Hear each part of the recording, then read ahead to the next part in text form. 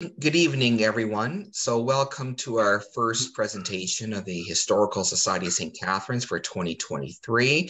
You can see we have Port Dalhousie Conservancy, Inc.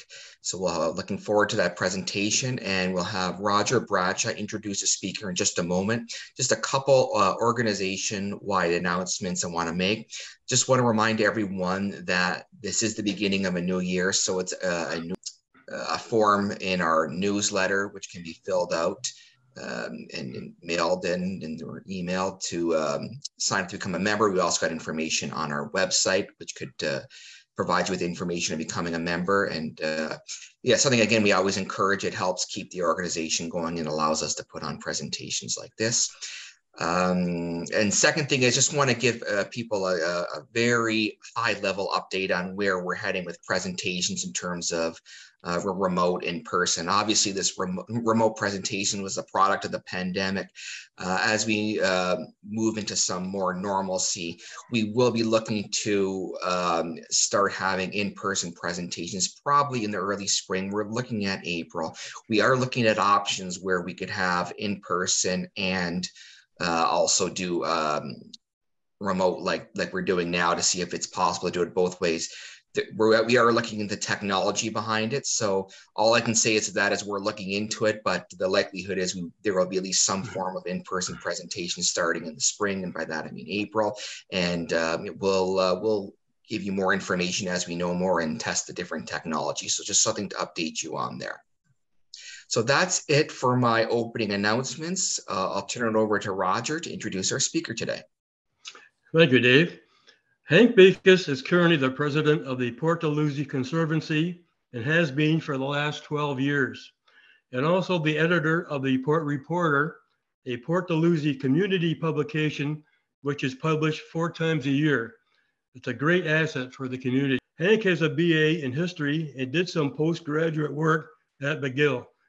Excuse me. He first got involved with the Conservancy in 2004 when the community was in the midst of resisting a 33-story tower in the middle of our Heritage District.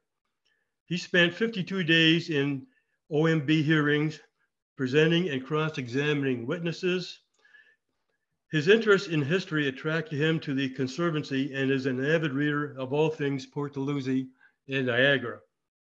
Hank is married to his wife Ruth and have 4 children and have lived in the same house for almost 50 years.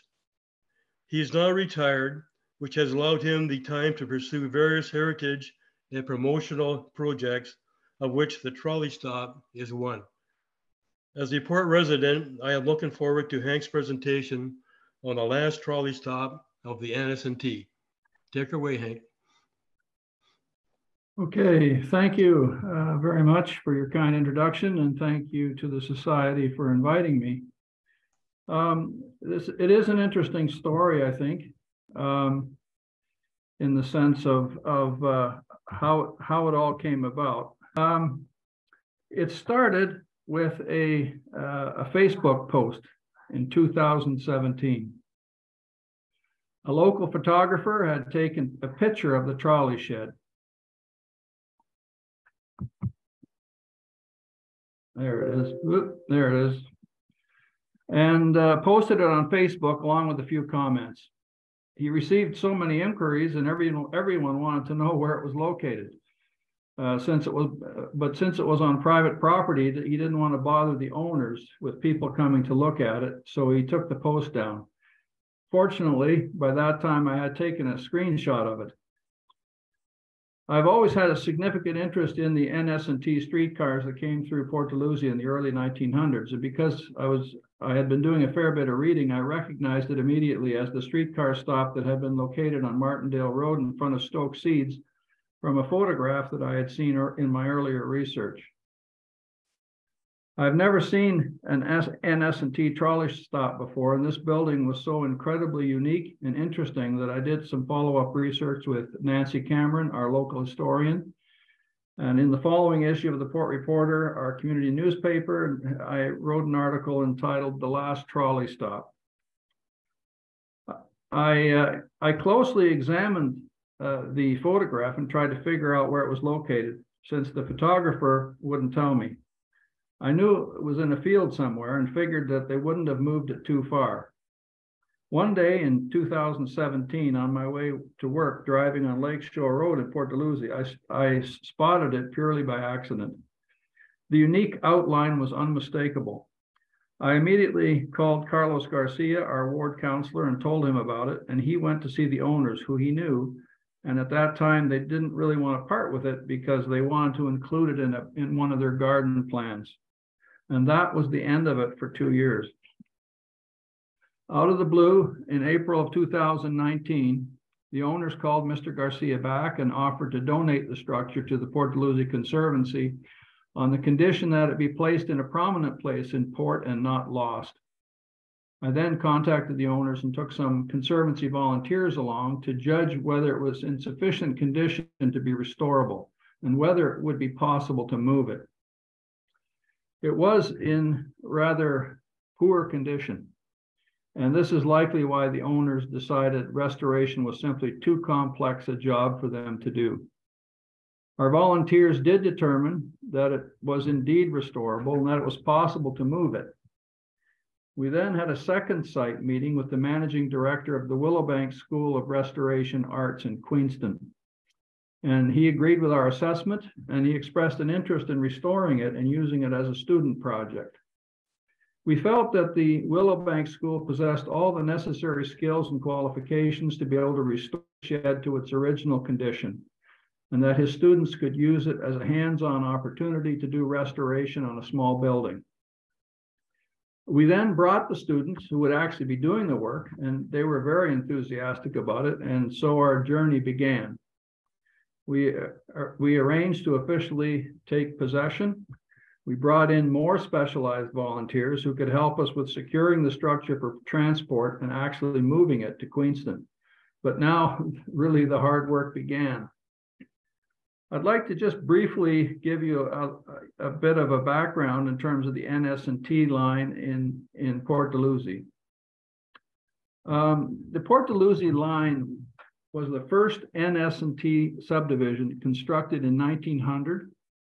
It was officially opened on February 26, 1901. It originated at the terminal in St. Catharines at the corner of Welland and Geneva, and crossed the 12-Mile Creek just above the GM plant, and then came up at the corner of Arion Road and down Martindale, making stops along the way, and then over the QEW to Lakeshore and Maine, and ended up finally at the pier in Lakeside Park. And I've got a few slides here which will show the story of that. If you look at the Port Dalhousie link from Port Dalhousie into St. Catharines, that is the first link of the NS&T. And this is where it crosses the 12-Mile Creek. There's not too many pictures of that, but there's a few. And then it goes down Martindale past the several stops along the way, and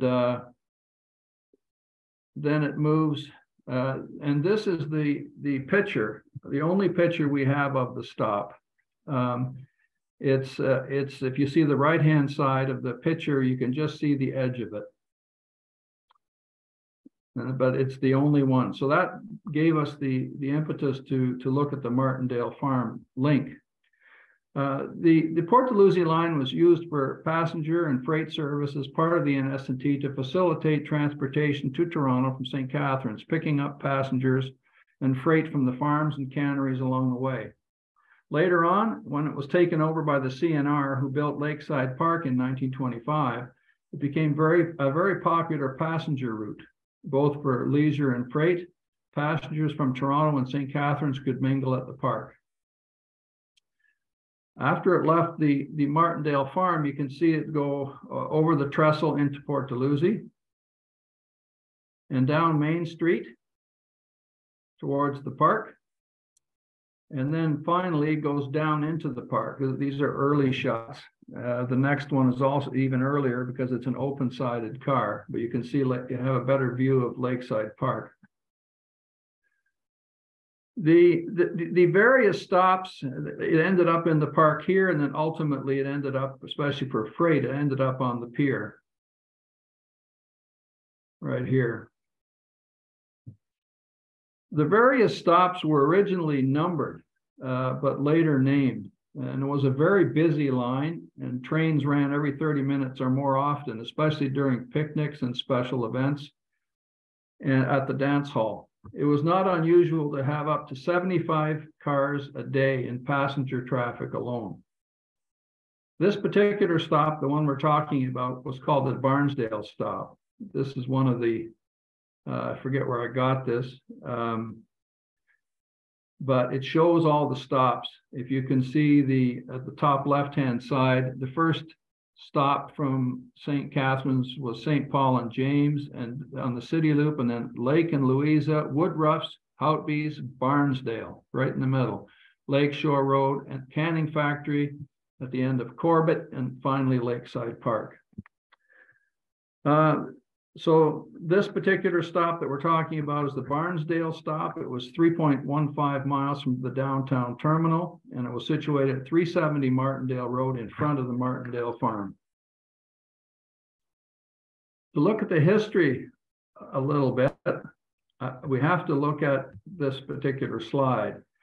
The first thing we did some background research with Nancy Cameron, our local historian, which we found very interesting indeed. We confirmed that this was indeed the Barnsdale stop of the NS&T and had been previously located at the 370 Martindale. It had been located directly across the tracks from the Martindale farm, after which the road was named. We have a photograph of it in front of the gate. You can see the farm buildings in the background. There was a double track there, so trains could pass each other, so it was an ideal location. Its relationship to the farm became very evident. The property is very interesting in itself and has a lot of depth of history in St. Catharines.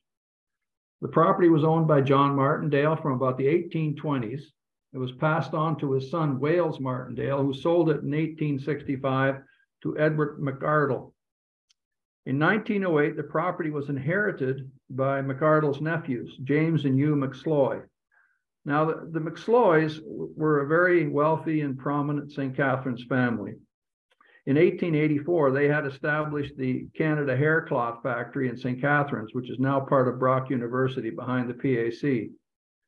The McSloys were also responsible for donating the land downtown for the original Carnegie Public Library at the corner of Church and James. Their personal mansion stood at the corner of Carlisle and Church. Both are now demolished, of course. The McSloy brothers made the Martindale farm into a district beauty spot and showplace.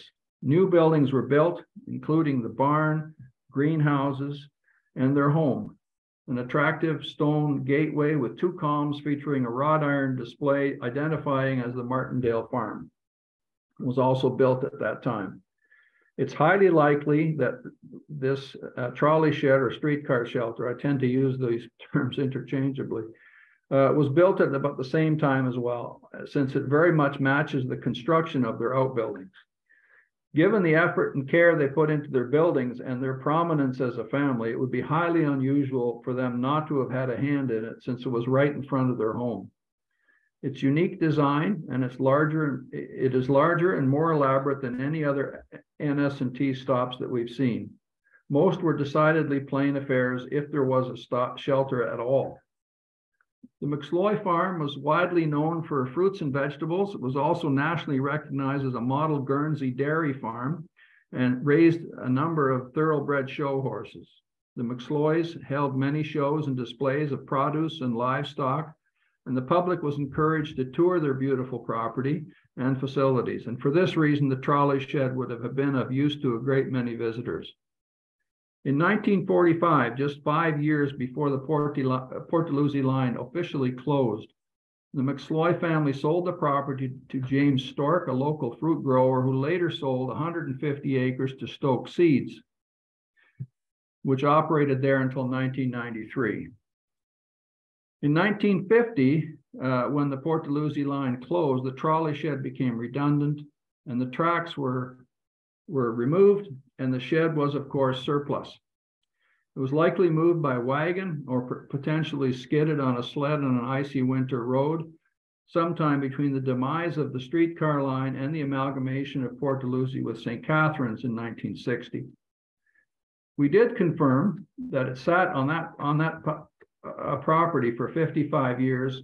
By 2017, the current owners have lived on that farm for 60 years. The building was preserved partly because the owners made sure that it was re-roofed and that the windows were either in good repair or filled with plywood. The unique shape of it with large overhangs also protected the building from the weather. We note that the paint, which was several layers deep, was similar to the CNR colors of government green that used to cover many of the buildings in Lakeside Park. So once we got a hold of it and it came into our possession, we had to do something with it. So the big move. So this is what it looked like at the beginning. And moving a building like that is in rather delicate condition was a lot of work. The logistics and the effort involved was considerable. We first had to remove the roof because the float that we had access to made the structure too high to travel on the highway due to MTO rules. The structure itself was delicate, and the floor particularly was rotting away and had to be removed. Secondly, it was extremely heavy, and we estimate somewhere between 2 and 3 tons, and moving it required some ingenuity. We were very fortunate that the owners of it were very cooperative because they took a great deal of pride in it and were also very cooperative in helping us. So the first day we spent cleaning out the shed and removing pieces that were not part of the shed and planned our moving strategy.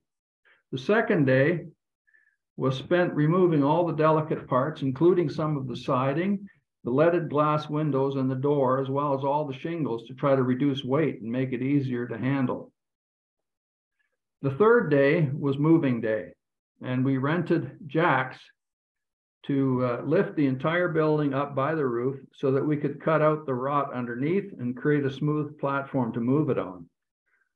Once the platform was in place, we disconnected the roof from the building, rolled it on rollers out from under it, and winched the building onto a flatbed and shipped it off to Willowbank. Here you can see a picture of us having rolled it out on pipes, and it was we reinforced it so that it would stay in good condition. And here you can see the roof is off of it, and there it's on the float, and that's me to the right there. So on the second load, we had to get a wide load permit for the roof because of its width. We also rolled it onto the trailer as well, but with considerable difficulty and transported it to Willowbank as well. Even the roof was very heavy, and it was very awkward. Anyway, at the end of the day, our four-way flashers flashing, and we got everything on regional roads to Queenston for restoration without further incident. So here you can see it. The roof is on the trailer. We had taken all the shingles off to try to reduce the weight because there was a few layers on there. And then there it is. There's the base of it on the trailer, and there we're going down the road. And there it is safely arrived in Queenston. And this was the lower campus of the school.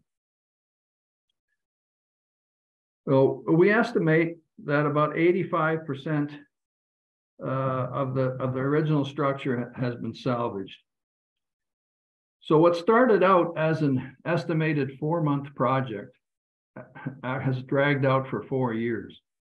COVID meant that the Willowbank School was closed, and the class that was to work on it was only able to partially repair the structure. Subsequent classes and changes in Willowbank personnel meant that the restoration process was dragged out over a considerable amount of time over which we had little control. So what restoration was done? The entire subfloor was replaced and the original remaining flooring was reinstalled. In other words, the frame underneath it was taken out, but the boards and the planking that we could salvage, they were all numbered when we took it apart, and were salvaged, and they were reinstalled on the new frame. So the entire roof was repaired and shingled with cedar shake shingles, which would have matched the original. Here you can see it getting closer, and here's the final roof. The completed roof then had to be lifted back onto the structure by a crane, which you'll see in a minute. Any exterior shingles or siding that needed repair was replaced or renewed as found necessary. That's it after it was painted. The door, we took the door out. It was taken to a shop in Port Dalhousie. There's a side view of it. And we took the door to a shop in Port Dalhousie and cut it in half in order to make it useful for future use as a Dutch serving door. The leaded glass windows were repaired, and we purchased magnetite covers to make them secure, because if it's going to be in a public place, we're concerned about damage. Two windows, there was 4 windows in it, and 2 of them were changed to opening ones, so to allow some airflow and also to provide some further usefulness to us. Everything was painted with period linseed oil-based paints, and yeah, that's where it is right now. The exterior patina is intact. The interior is original and includes the graffiti and the carvings that one would expect from bored passengers waiting for a streetcar. One carving in particular is of interest, which I'll show you here. And that is, because it has a date on it, it's April 21, 1918. It indicated IWW, who was the International Workers of the World, which is a labor movement at the time that was opposed to the First World War and was actually banned at the time.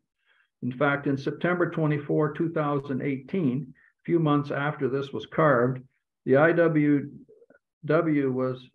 was declared illegal, and the membership was punished by internment in one of 24 internment camps in Canada.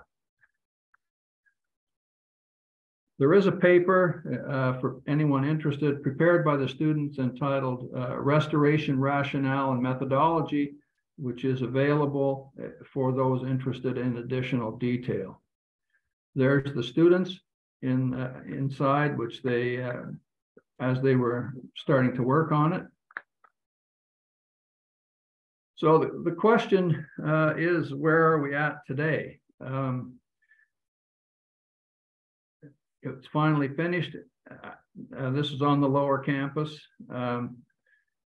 In June of 2022, Willowbank indicated to us that we had to move it since they were selling their lower campus and their closing date was coming up.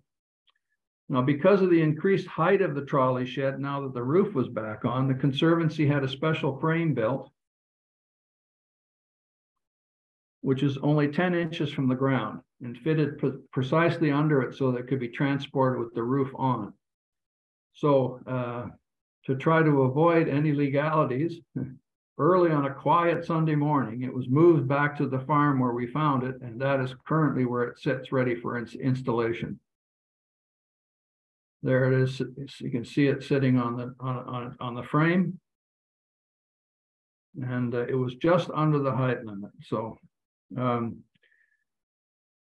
the City of St. Catharines has now granted us a heritage permit for placement, but there are still some unrelated issues to work out. The city's been very reluctant to take on an additional small structure like this due to maintenance and liability concerns. We do expect that we'll be able to work through these issues this winter and hope to place it at the head of the Lock 1 stage, where it will be useful to serve community concerts and be used as a port welcoming center for those who visit port. There it's on the trailer back where it started. And this is where we hope to put it. Once it is in place, there will need to be a few upgrades and finishing touches to it, like the installation of electric power and perhaps some shelving, perhaps a more durable floor, so that it will have the maximum usefulness to the community. But we hope that it will become an iconic historic centerpiece for a revived Port Dalhousie. So that is it. Thank you, and I'm available for questions. There's a few of our volunteers. That's it. What I'll do now, I'll see if anyone has any questions. What you could do is raise your virtual hand, and that's an easy way for me to see. I can see one already. So I will ask, or Gail, why don't you go ahead? Well, hi, Hank, thank you so much. That was great. I know I've been very supportive of this movement on the building itself. And I hope you can get it through City Council and through the powers that be, if you will, that it be placed there, because it's gorgeous. It's a gorgeous little artifact, isn't it? Yeah, it's pretty unique. I was surprised that was as interesting and unique as it was. It's worth saving, I think. Absolutely. And are you still raising money for it, may I ask? We have been raising money for it. The roadblock that we have is that a lot of people who are willing to donate money if they know where it's going to be. And since we haven't been able to do that, we have pledges available that we have to go back to once we have confirmation that we can place it. Right.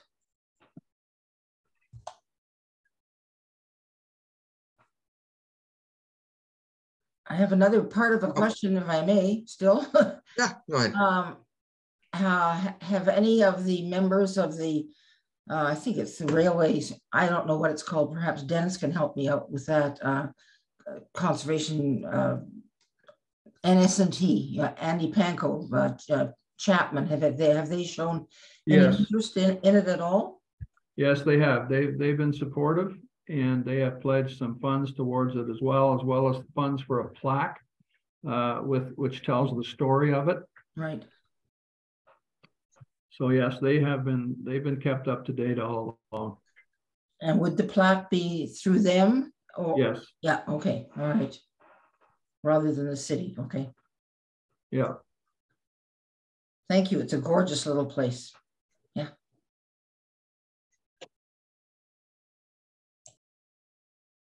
Just a comment here. Someone says, impressive effort, delighted to see.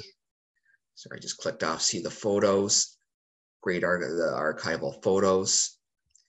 Any other questions? I'm just looking to see, again, if the easiest way for me to see questions if people raise their virtual hand. I think, someone, John Allen. Yes, David. I did a very similar project on a trolley shelter for the HG&B line that ran from Hamilton, Grimsby and Beamsville. And I have a few pictures. Can I share a screen and show to compare? Very similar building. There in the middle of that is the second use of my shed as a fruit stand in the Radio Village, which is halfway between Grimsby and Beamsville. There's a little description of the Radio Village. They put a bunch of the railway cars together to make a diner and motel accommodations. Okay, there's the beginning, the announcement of a project to build it in 1891, I believe it was. There's a newspaper article about it with the old shed in the background, and that was 1989, I believe it was. There's where it used to sit at the corner of Durham Road in front of that winery, which is now a traffic circle. I just stuck it there to show where it was. There's a little talk about the Radio Village, how they put the cars together in a diner. There's the diner. And in the middle of the picture, you see the little triangular building with an extra roof put on it because it's already been dragged up there to be used as a fruit stand and the shelter to protect the roof or the fruit. There's the advertising for the business there. In the far right corner, you can see the fruit stand again. And that's the Radio Village. There's a black and white version of that same postcard. If you want to stop for a bite to eat. There's the diner inside one of the railway cars. There's another advertisement for it. There's the railway cars made into a diner. There is my shed when I found it. Wow. It had been the trolley stop. Then it had been the fruit stand. And then in the 60s or 50s, it was towed up to this farm, and it had a fridge, a stove, and a bed in it. And it was used as a room for farm workers. You can still see the extra roof there that was protecting the fruit when they had it as a fruit stand. We removed that. There it is. We skidded it down the road. And you talked about getting a permit. I thought about that too. I called the Niagara region, asked them what I had to do. And they said, well, first you have to get a $3 million liability clause. I said, okay, thank you very much. Goodbye. And we just skidded it through the neighboring field, down the road past the local police station, up a side road. And there's where it was going to go in the little ghost image up there, because as we dug our pool, we used it for a pool house. And there it is completed. That's the HG&B trolley bus line. When we got it up in the rafters, like Hank said, there was autographs carved into it, and one of them was a fellow's name in 1894. We put screen in it and used it as a little privacy spot, plus the pumps were in there. There's some different angles of it. Made a very good change house and pool house. Different angles. And then we decided to dig a hole beside it and put a pond in. There's some action shots of the trolley's lines going down through Main Street in Grimsby, because in the later years, they shipped a lot of fruit with it. And it wasn't much of a passenger line anymore. There's one of the cars coming up the hill in Grimsby. Another car right in the heart of town. There's the house that it sits behind now on Main Street in Grimsby. We sold that back in 2003, but we had a lot of fun there. But in behind is the pool with the pool house. There's another version of the house. And let me see here, some other notes I was going to say about it. When we stripped it down, the one cavity in the walls was full of bees. We had fun with the beehive. Look how similar it is to your building. And what else did we do?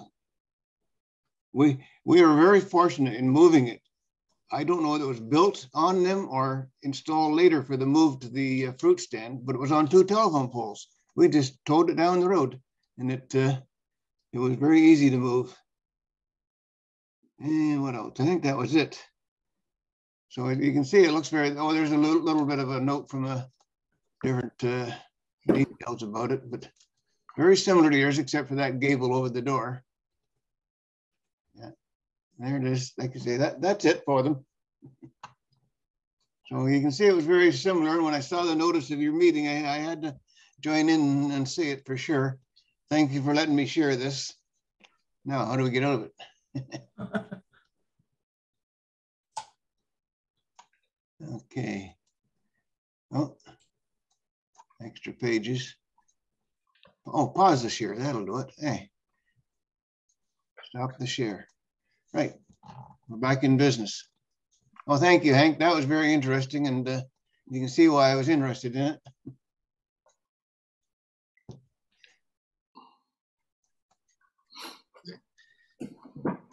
Thank you. There's a couple questions here I'll get to. Let me just see the ones.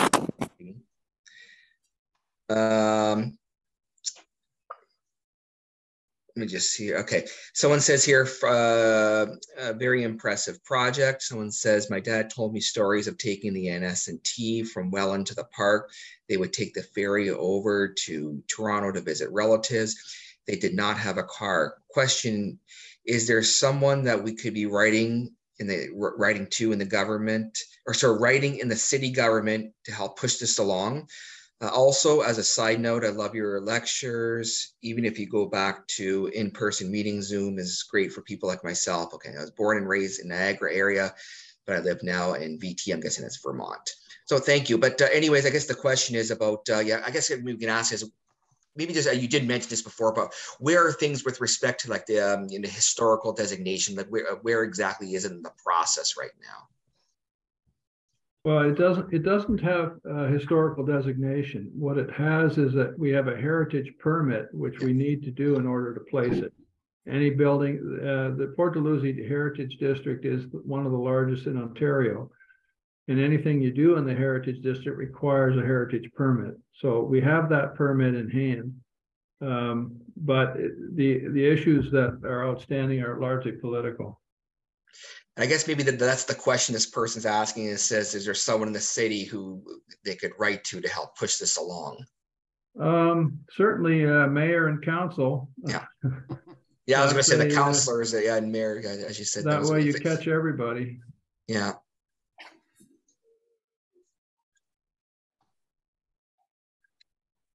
Just seeing if are there any other questions here? Oh, John? Yeah, I enjoy doing pictures, and I've been doing a slide presentation on Grimsby Beach, then and now, the old Chautauqua community that was in Grimsby. And I must have presented this slideshow about 40 times. I'd love to do it I did it on a Zoom show for the St. Catharines Library.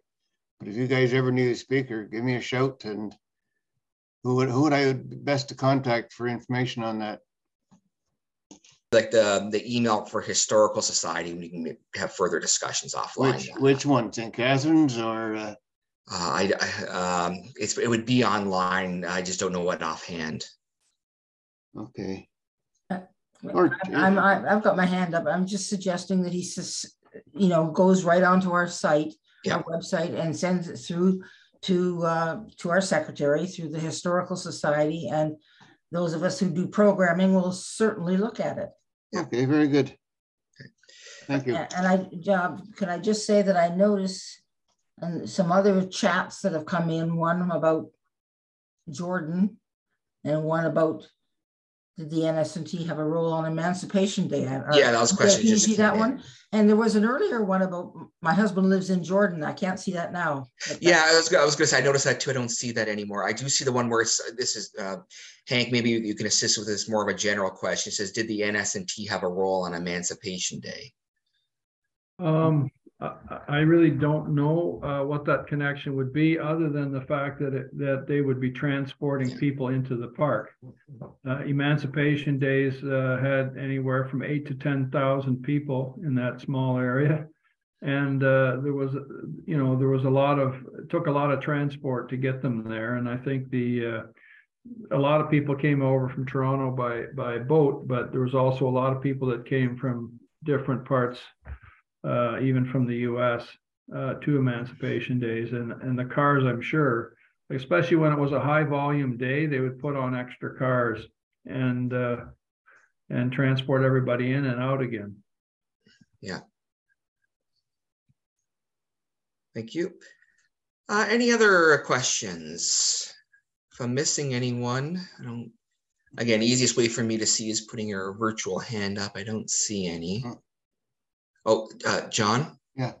Yes, about the Emancipation Day, that was a big deal at Grimsby Beach as well. If you can imagine that small area of Grimsby Beach, they had 16,000 people in one day. So many so that they had to let them off, not just at the Grimsby Beach train stop, but they let them off at Beamsville and Grimsby and brought them in by horse and buggy.